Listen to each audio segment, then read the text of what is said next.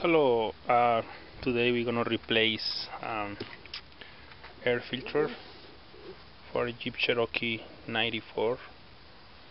The first thing you have to do is just take these little clips over here. It's 1, 2, 3. Take these little holes out. Another one is right here. So you have easy access to take off.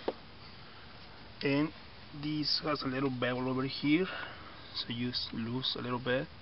You can take it out like this. It's coming out. There you go.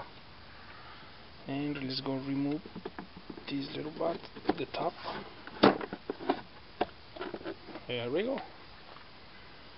Now, like you see, I just replaced this filter like 2 days ago. I want to show you guys how to do that so you can save money. So when you take the oil, you will see here so dirty and bad stuff, but this is clean, brand new, 2 days ago. And you can vacuum this little container inside, clean really well before you put a new one.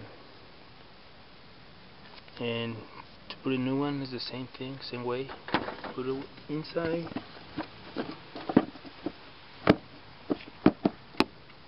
Put the cup at the top.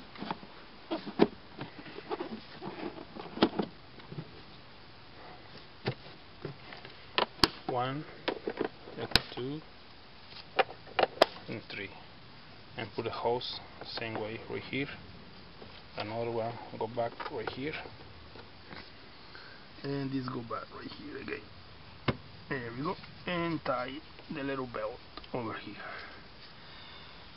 And this is how to replace the air filter. So easy, anybody can do it. You can save money.